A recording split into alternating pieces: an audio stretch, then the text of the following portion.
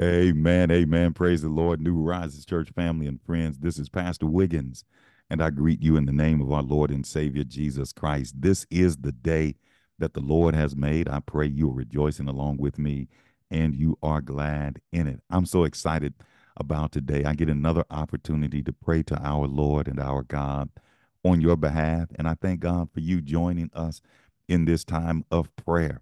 All month long, we're praying about the helping hand of God. God does involve himself in your situation to help you and to provide for you and to protect you. And he does it by his strong right hand. He does it by his outstretched arm, if you will. And he has so many passages of scripture in the word of God that tell us and remind us that God's helping hand is there for helping us. And here today in day number 5, we're going to be reading from Isaiah chapter number 64 and verse 8, Isaiah chapter 64 and verse 8. And here's what the word of God says. But now, O Lord, you are our Father. We are the clay, and you are our potter, and all we are the work of your hand. Amen. Let me read that again. But now, O Lord, you are our Father. We are the clay, and you our potter, and all we are the work of your hand. Amen.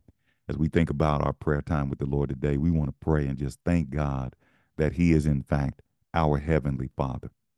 And then secondly, we want to pray and thank God and ask him that he would mold us and continuously shape us into his image. Come on, let's go before the Lord in prayer today. Father, in the mighty name of Jesus, we just love you and honor you today. We lift you up, oh God, and we praise and magnify your holy name. Lord, from the rising of the sun and to the going down of the same, your name is worthy to be praised. God, we exalt you. We extol you. We say hallelujah to your name. We just admit, God, and agree that you are God and you are almighty God and you are worthy of our praise. God, we also come to confess our sins. We've missed the mark that you've set. We've crossed the line. We've transgressed. God, we've made mistakes, and for those, God, we've sinned against you and we're godly sorry. So we pray that you would cover us in the blood of Jesus and forgive us of our sin. We receive that forgiveness even right now in the name of Jesus. Lord, we pray that you would also fill us with your Holy Spirit that we might be able to do your will here in the earth realm. And Lord God, as we try to do what you've called upon us to do and to live as you've called us to live, we thank God for your outstretched hand. We thank you, O God, that you are first of all our Father. In Isaiah 64 and 8, we confess and agree with the writer that you are our Father. You are our heavenly Father. And we thank you that we are your children. We thank you that you care enough about us as our Creator, that you have compassion on us as our Father. And not only that, but God, you are our uh, molder. You are the potter, and we are the clay. We are the work of your hands. So, Lord God, it is our prayer today that you will continue to mold us into your image, that you will continue to make us into your likeness, that each and every day that passes, God, we would begin to look more and more like you. Lord, as children grow, they look more and more like the parents that gave birth to them.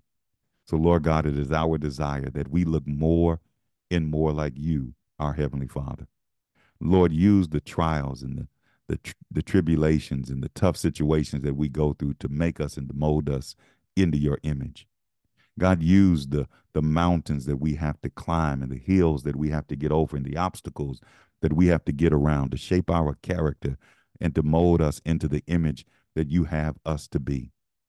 God, we thank you for all of the ups and downs of life, the ins and outs, the good times and the bad, as we know that they are used to shape us into the image and into the people and into the men and women of God that you have called upon us to be. So shape our thought life that we think more like Jesus. Lord, shape our mindset that we imagine what you want us to imagine and we think the way you want us to think. Lord, shape our vision, Lord, that we might see life the way you want us to see it. Lord, help us to use our words to create the future that you would have for us, Lord. Help us to use our words to bless others, even as you use your word to bless us.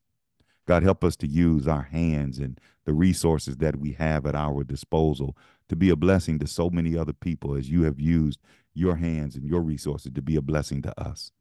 God, we want to look more and more like you because you are our Heavenly Father. We are your creation. We are your children. So, Lord, make us and mold us into your image. Keep your hands on us, Lord.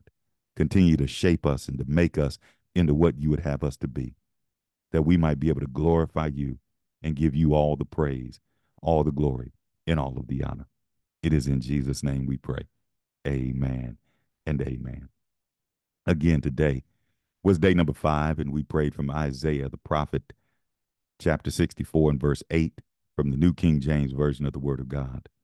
But now, O Lord, you are our Father. We are the clay, and you our potter, and all we are the work of your hand. Amen. Amen. I'll be back to pray with you again tomorrow. Love you in the Lord. Be victorious. God bless.